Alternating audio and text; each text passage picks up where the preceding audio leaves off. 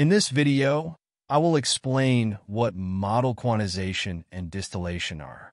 These two techniques fall under the category of large language model compression. When deploying large language models and providing services to users, the costs are often very high. Therefore, we often aim to compress large language models.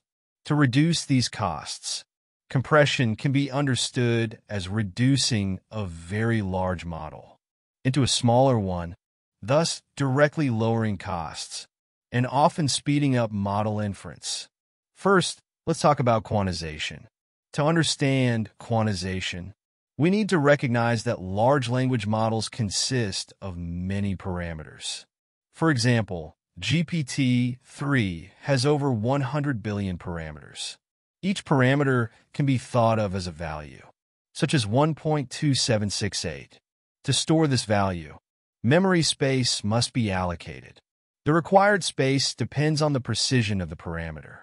Lower precision generally requires less space. For instance, if we round this number to a lower precision value, such as 1 or 1.28, the storage space required for these numbers is smaller than for the original value. This is the core idea of quantization. Using more precise computer terminology, a parameter in a large language model is typically represented as a float 32 type, requiring 32 bits of space or 4 bytes. These are units of memory, with larger units like MB, GB, or TB used for larger scales. If we convert float 32 parameters into float 16 or N8 types, the space required is reduced.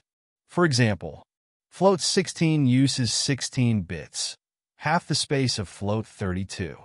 N8 uses 8 bits, 1/4 the space of float 32. Quantization, then, is the process of converting each or some of the model's parameters into lower precision data types. This reduces storage requirements and speeds up inference. However, this process inevitably results in some loss of information.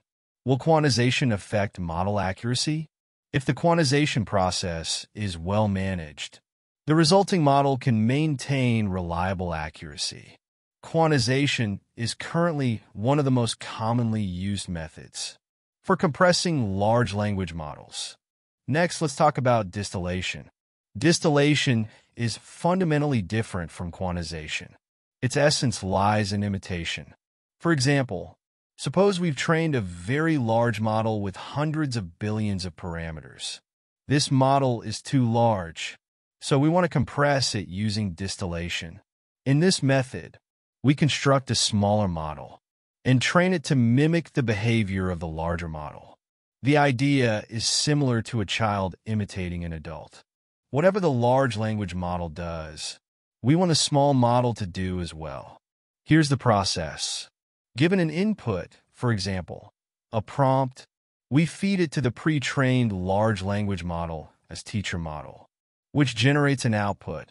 The same input is then fed to the small model as student model, which also generates an output. The goal is for the small model's output to match the large model's output as closely as possible. The better the match, the more successful the distillation. Through this process, the small model learns to replicate the behavior of the teacher model. The smaller model requires less storage space and has faster inference speeds. Distillation is frequently used during large language model training. For example, if GPT-4 is the most advanced model on the market, we can use GPT-4's inputs and responses to train our own model. This allows our model to mimic GPT-4's behavior closely. Many open-source models on the market are trained using distillation techniques. Beyond quantization and distillation, other techniques like pruning can also be used for model compression.